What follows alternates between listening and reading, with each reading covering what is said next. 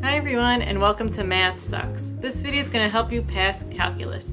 In this video we're going to go over derivative example problems by going over the power rule, the product rule, the quotient rule, the chain rule. Then you can try the practice problems at the end of this video.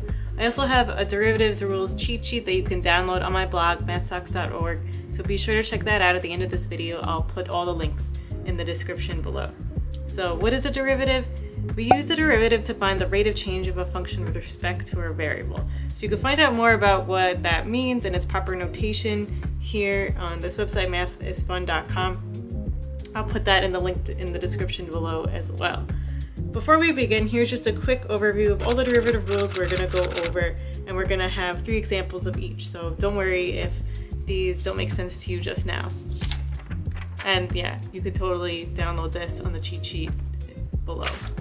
So now let's look at some examples. First, let's start with the power rule. This is the easiest rule. This happens when we have x raised to a power, so a variable raised to a power, and then we bring down that power, multiply it by the variable, and then subtract that original exponent. So we have 3 examples here. Let's look at the first one. We have f of x is equal to x to the 4th. So when we apply the power rule and find the derivative of this function, we're going to get f of prime of x is equal to, now we're just going to bring down that exponent, 4 times x, the variable, and then we're just going to subtract 1 from that exponent. So this becomes 4 minus 1, which is just 3, and that's our answer. So we're going to just do the same pattern with the second example. We have g of x is equal to 3x squared plus 1. So this time we're going to write g prime of x, and then we're going to do the same thing. We're going to bring down 2, but this time we have a 3 in front of our variable. So we're just going to multiply 2 times 3, which gives us 6, leaving us with x. And we're going to subtract this exponent, 2 minus 1. This just gives us 1, so we're just going to leave that the same.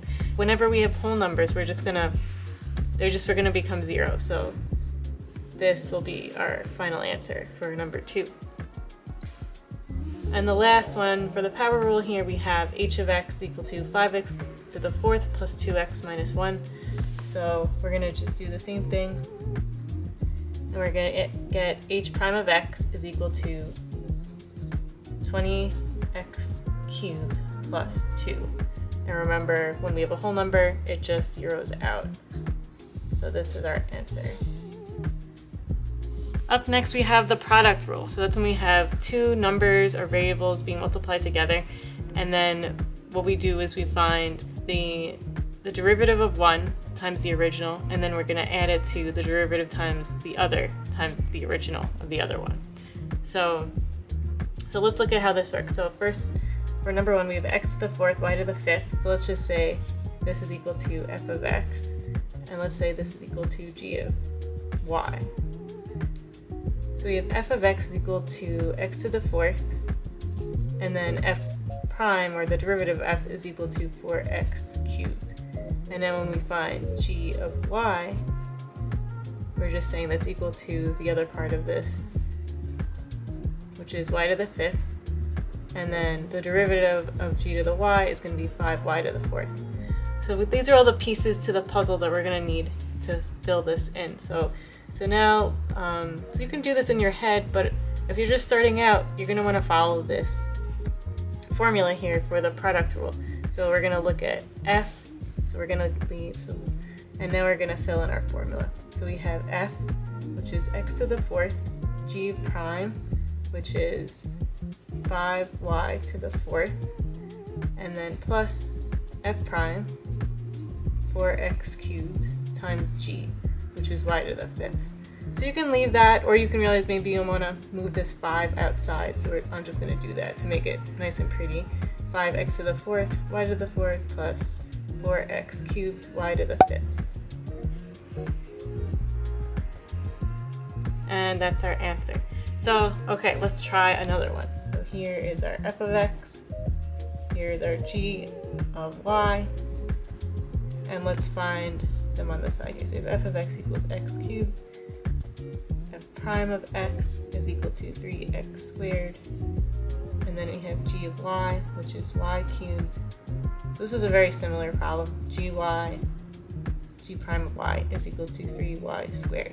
And now let's just, so we have all the pieces, let's look again at our product rule. So we have f, which is x cubed times g prime of y, which is 3y squared, plus f prime, which is 3x squared, times g, which is y cubed. So again, I'm just going to move out that 3 to make this nice and pretty. 3x cubed y squared plus 3x squared y cubed. And that's our answer for the second example.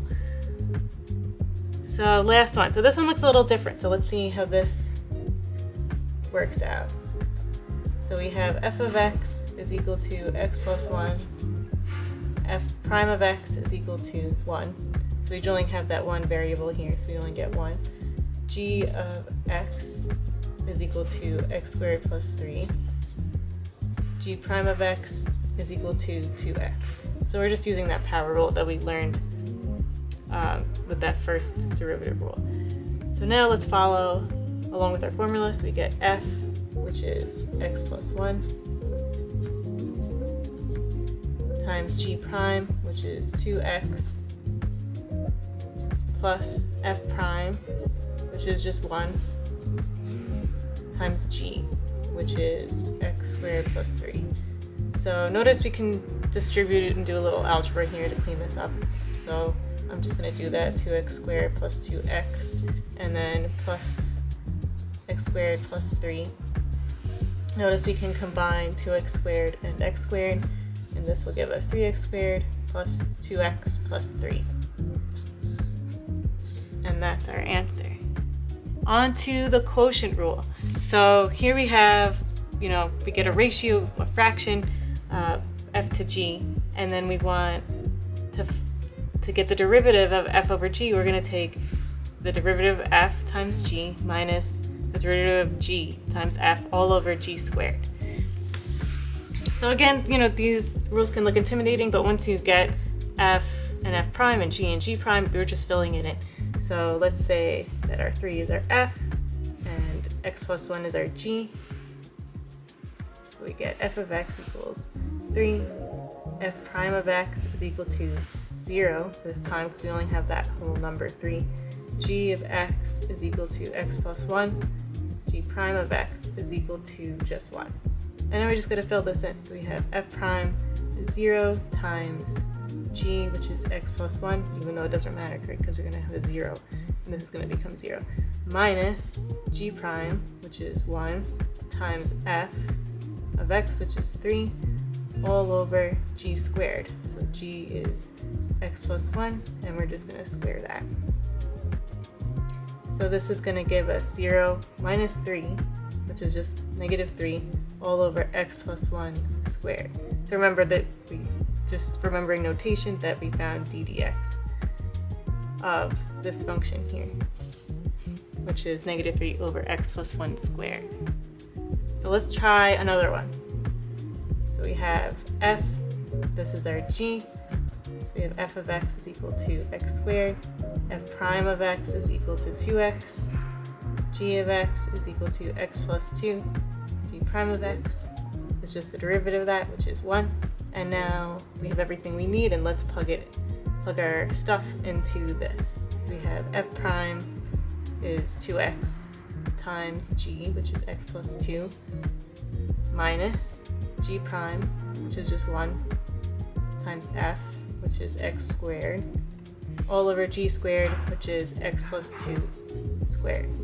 So I could stop here, or you could realize we could distribute a bit around. So let's do that. So we get 2x squared plus 4x minus x squared, all over x plus 2 squared. So again, we can combine these two, 2x squared minus x squared will just give us x squared plus 4x all over x plus 2 squared. So again, we can simplify this a little bit more. So let's just see, we can take out an x from the top here. So when we do that, we'll get x on the outside and then x plus 4 on the inside all over x plus 2 squared. And we can't reduce this anymore, so this is our final answer here.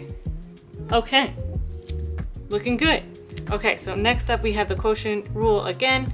This time we're doing a trig function with cos of x over x. So this is the first time we're doing a trig function today. So here's just a little reminder about derivatives of trig functions. So they're nothing scary, they're just like something you get used to with practice that you kind of end up memorizing. So we're saying that our cosine is f of x,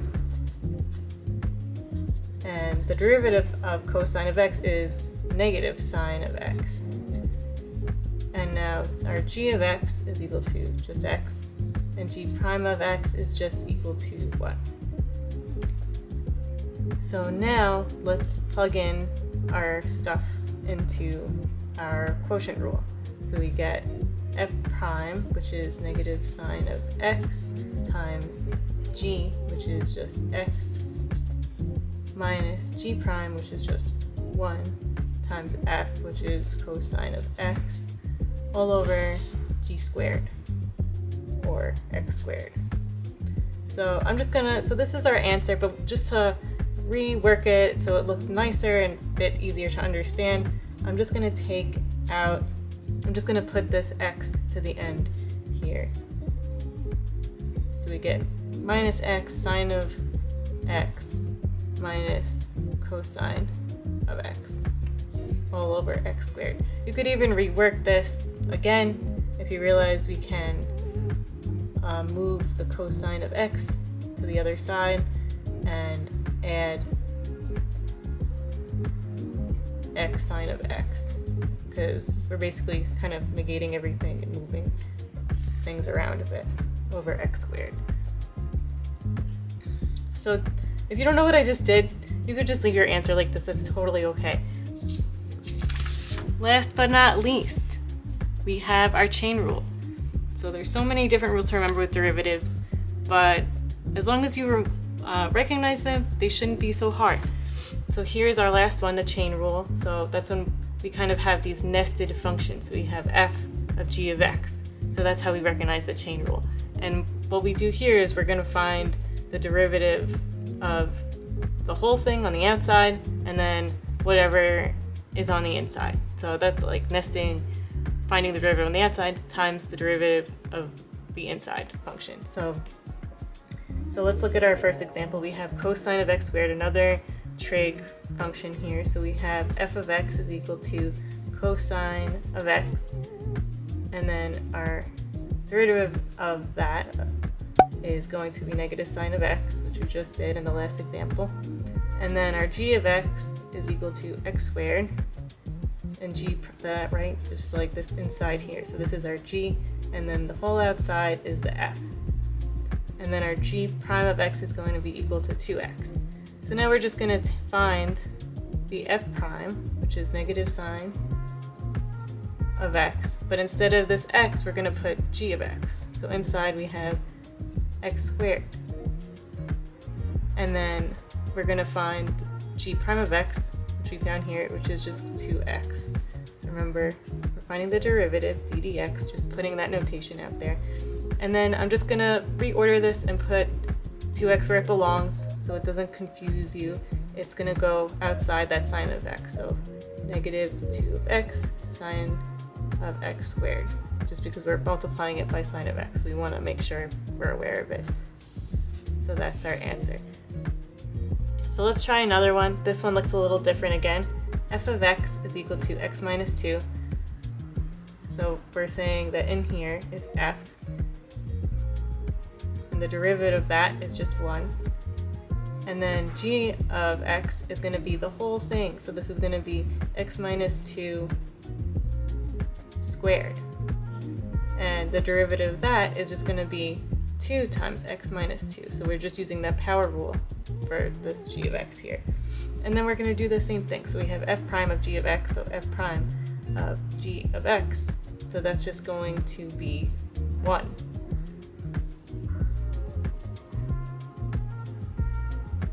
And then the next part is we want to find g prime of x, which we have right here, which is just 2 times x minus 2. So our answer here is just 2 times x minus 2. Okay, we have another similar question for our last question of the chain rule and our last question for this video, where f of x is going to be, we're going to use that inside again. This is f, so we get 4x squared minus 2, and the derivative of that is equal to 8x. And then for our outside, we have the entire thing, which is going to be 4x squared minus 2 raised to the 4th power.